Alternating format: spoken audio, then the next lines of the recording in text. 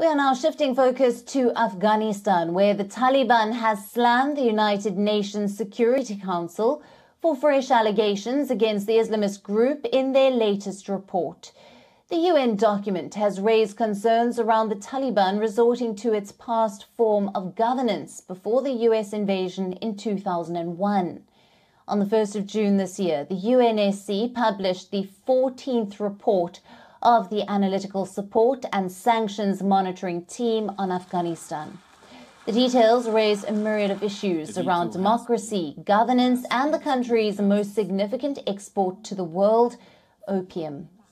The report has drawn worrying conclusions over the Taliban reverting to quote-unquote exclusionary autocratic policies of the Islamist group's administration in the late 1990s. The observations further summarize that the Al-Qaeda is reportedly rebuilding its operational capability in the country. The threat of terrorism is also said to be rising in the region, as both Al-Qaeda and the Tehrik-e-Taliban Pakistan continue to have strong relationships with the Taliban regime in Afghanistan. But the Security Council's criticism does not end here. Their report elaborates on the successful eradication of opium cultivation after the extremist group imposed a ban in April of 2022. This has led to a significant increase in drug prices, profits of which are allegedly being pocketed by big farmers and traffickers. It is also revealed that a senior Haqqani Taliban leader is heavily involved in drug trafficking.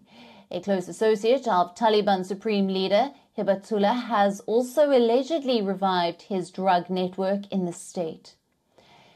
An independent research by a UK agency has also published satellite visuals which support the UN report's claims on opium ban.